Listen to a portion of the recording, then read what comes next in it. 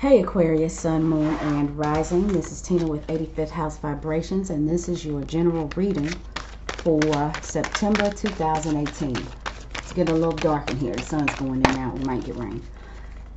This is a general reading. It will not resonate with everybody, but I hope you managed to take something from this.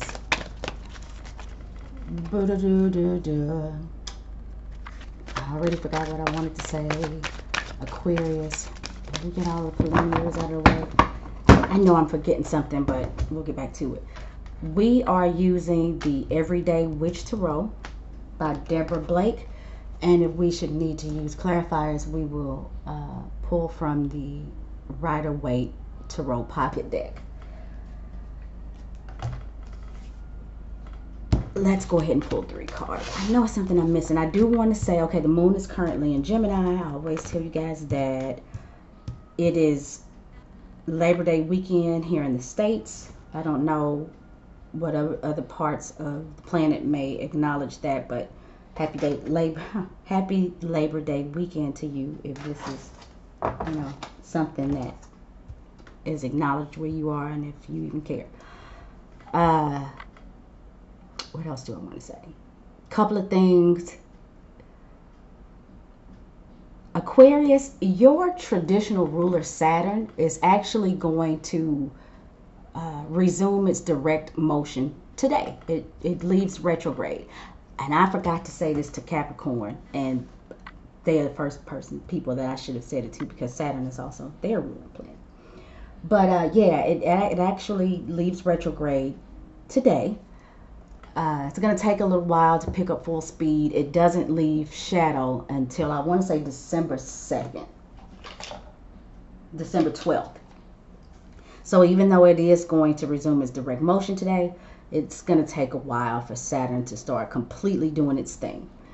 The other thing is, next month Venus goes retrograde, but it has entered shadow today. So I feel like it's important to start talking about this, because these things are about to slowly start to appear in our day-to-day lives. Venus retrograde is one of the big themes is old loves, old partnerships, old situations, maybe even with how you earn your money. With business partnerships, those could show back up, and it's not necessarily a good idea to invest in these situations. Take from the experience what you need to take from it, but don't make long-term plans in these scenarios, because as Venus moves forward again in November, you might find that it wasn't a great idea. Somebody could ghost you, whatever the case may be, but things may not end up going the way that one had hoped. The other thing is, try not to make any ridiculous investments. Try not to make impulsive buys, buying extravagant things, and avoid cosmetic procedures if at all possible.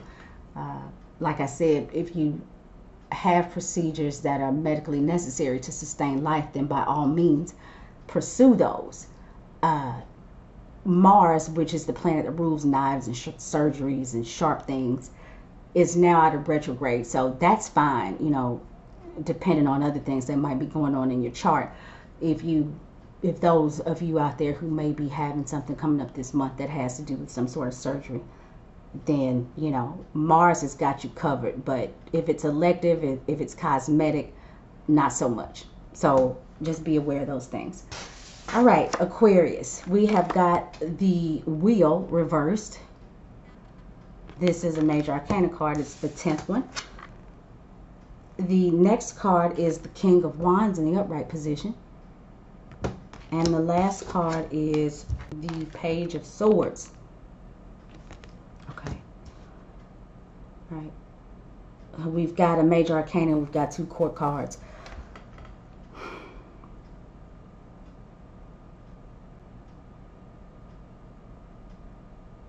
Aquarius, the Wheel of Fortune talks about movement forward. It talks about progress. It indicates that sometimes you're up, sometimes you're down. but it's forever changing. You know, we're not going to stay in the same place. With this card reversed, this is saying right now there is, you may be feeling like you're in a down period for whatever reason in the month of September. You may feel like the momentum has slowed down, or you know, maybe you feel like things have come to a complete stop. It is temporary, like I said, because wheels continue to turn. It is temporary. We just have to, you know, just hang on and make it through the down periods. The next card is the King of Wands. And this is generally Aries, Leo, or Sagittarius. It doesn't have to be. It can be somebody with, you know, just a very fiery energies, confident, strong, passionate, creative. He's joyful, you know, life of the party type stuff. He's the king though, so he's been done that, had all these experiences. He's been on all these journeys.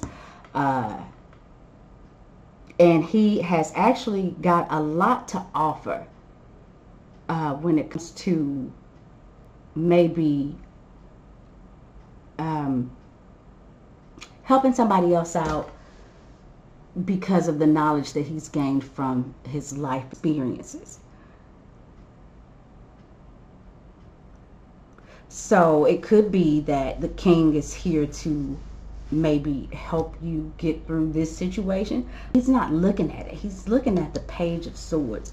The pages are, and if I hadn't said before, the court cards are generally people that we are dealing with in our lives. The pages, the knights, the kings, the queens, or they are stages of development in ourselves. So we got a king here, and that could be somebody you're dealing with, or it could be a stage of development that you're currently at. And with this being the King of Wands, then there's still something in your life that is not too bad, and maybe you can use that energy to help get this wheel moving. The Page of Swords, on the other hand, is Gemini, Libra, or Aquarius.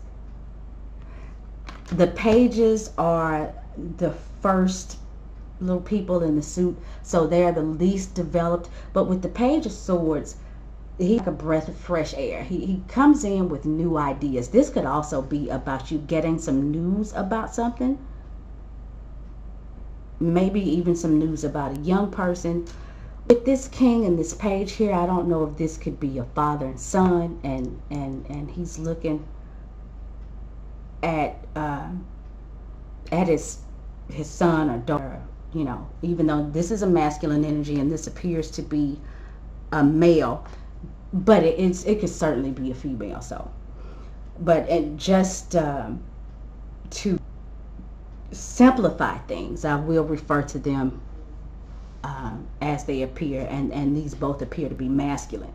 So I feel like the King of Wands is taking a look there at the Page of Swords, and I think that he's happy with what he sees. He knows that there's potential. He knows that, you know, his ideas are fresh and full of potential. What the page doesn't have is the experience that the king has. And I feel like he's just kind of watching him do his thing. But at any, you know, there's going to come a point where he's going to say, look, kid, look, son, look, daughter, this is great. You got the book sense. You've got the great ideas. Your mind is fresh. But let me tell you about the place I've been. Let me tell you about the things that I've seen and how I've managed to maintain stamina and passion throughout, because everything's not going to be easy schmeezy. I feel like he's definitely got something to offer the Page of Swords. But right now I feel like he's just kind of letting him do what he does, because there doesn't appear to be any trouble here. With that,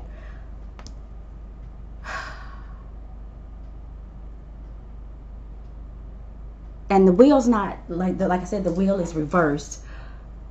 the king may be letting the page know that, look, I know you're raring to go, but it's not quite time to make a move. You don't know enough yet. You're definitely on the right track, but you don't know enough yet. You hadn't done enough yet. It's going to take a while for you to get the momentum you need in order to get this wheel turning. Even though the wheel's reversed, I don't see this as being a bad thing. I don't see it as being problematic as much as it is just maybe some delays or even some needs to just wait for a little bit. So let's go ahead and pull a clarifier.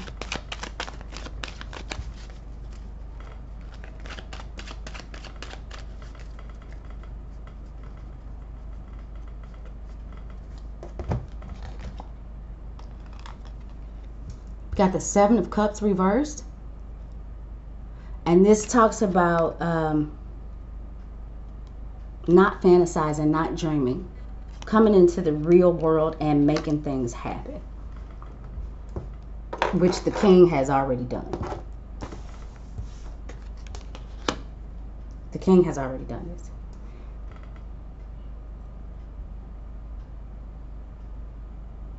So again, I just feel like that the king has something to share with the page